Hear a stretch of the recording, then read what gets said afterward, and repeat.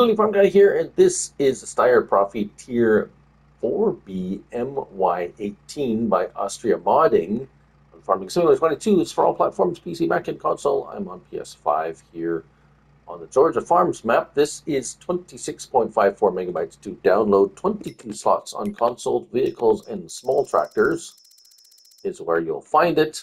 $120,000 to purchase, 145 to 175 horsepower, manual power shift transmission, among others.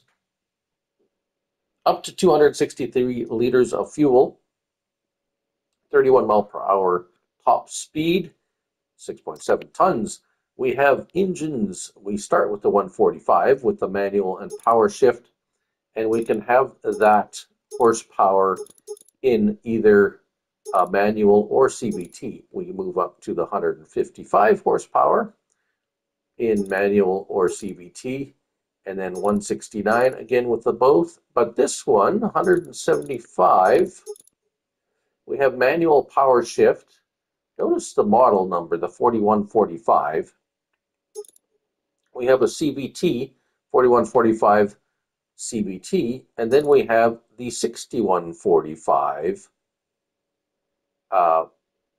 power shift and the 6145 CVT in the 175. So we have four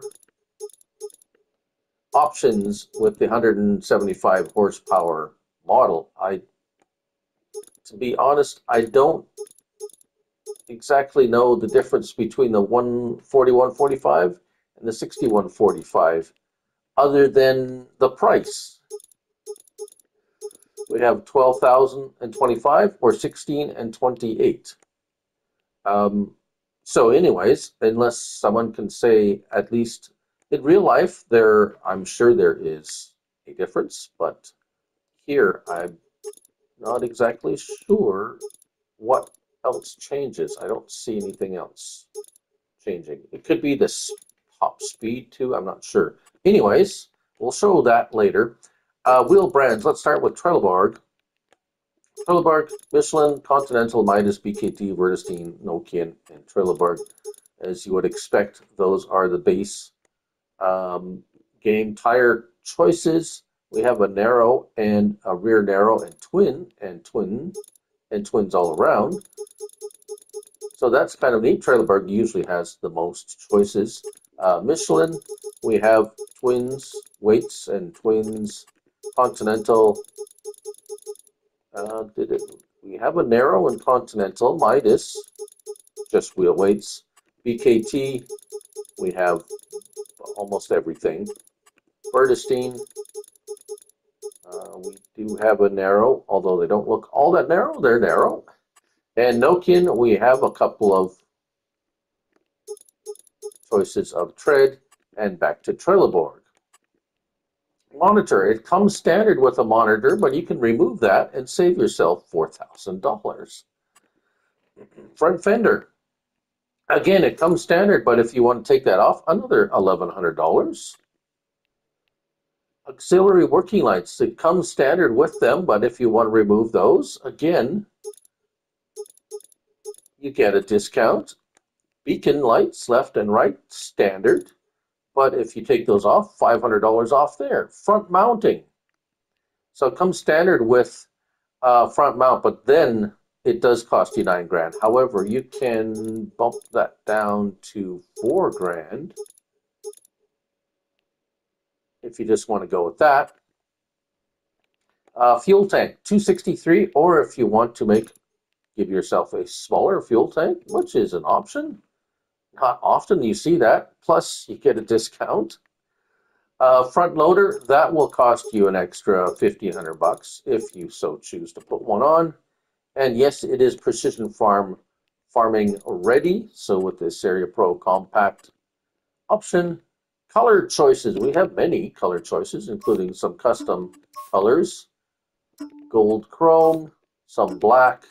If we go into Giants palette, no charge for any of the colors. So already lots of nice stuff here. Design color, we're just going to make that gold on the top of the roof and the hood. And rim color, again, we have many choices. It won't cost you a penny.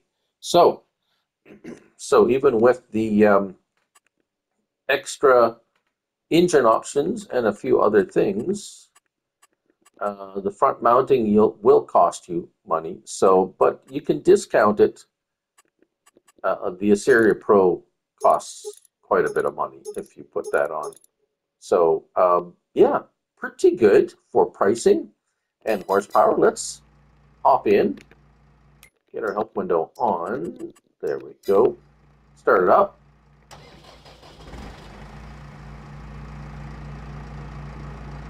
Very nice. Horn. It has a horn. Well, let's go with the lights, because this says the default extra lights. Very nice. Look very bright. Look LED-like. L1 and right stick left and right is your back door, and up and down opens your sunroof. L1 and R1. Oh, here's the interior. So there's your panel, display panel or whatever. It does actually show a fair bit of information there. Fuel rate even, which is, I don't, perhaps we've seen that before, but that's interesting. I've been noticing these panels inside tractors have been giving much more information lately.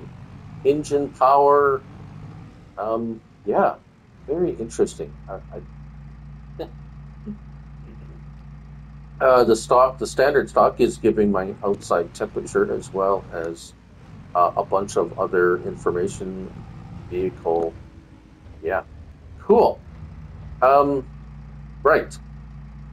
Inside, we take a look to the left, and with L1 and R1 and left stick, you can open and close or lift and put down your armrest, as well as right stick, left door, and right door.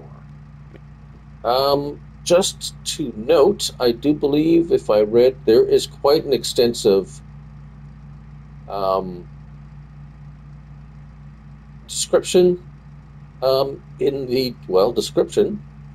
Where is it? I do believe passenger assistant. Yes, Kubota DLC. If you want to do the passenger assistance or passenger capacity, it does have a seat, but you must have the Kubota DLC installed for that to work in multiplayer.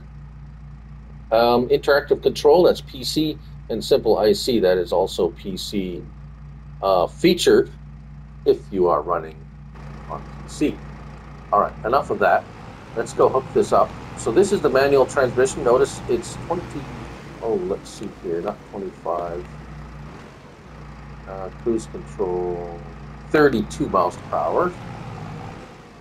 I had set my cruise control accidentally. So 32 miles. Please hook up. There we go. 32 mile per hour top speed. It takes a little while to get there, but there we go. 33 actually, so that's very nice. So I believe that's top speed for every horsepower model. If we stop here and hire a worker, very easily pulls this piece of equipment.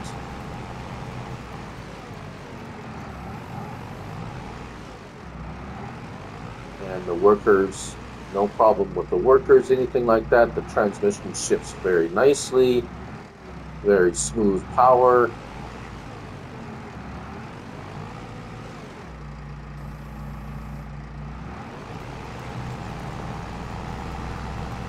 Very nice. All right, let's hop into this fellow here. I also have things inside. This is just a optioned out or optioned up with the CVT transmission, and it's a 6145, so no speed difference that I can see, or top speed difference. It is, of course, much more powerful. And if we lay that down, we're actually pulling a piece of equipment that is a little bit heavy for this, but as you can see, no problem at all.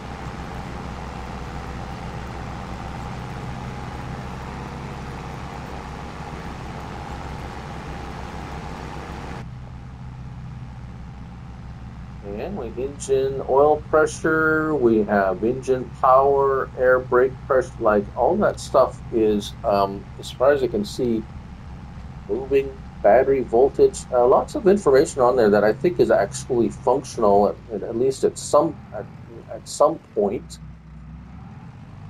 or in some capacity. Yeah, cool, very cool. If you like in-cab, if you like running in-cab your machines, that's very nice. Hopefully we get to see that much more in the next game, which has been announced to be released on November the 12th. So not too far from now, but there you go. Yeah, lots of information on the description by the modder. It's nice to see it's extensively described there. And that's Steyr Profi Tier 4B MY18 by Austria Modding on Farming Simulator 22. Thank you all for watching. It's only a game, so till the next one. Bye for now.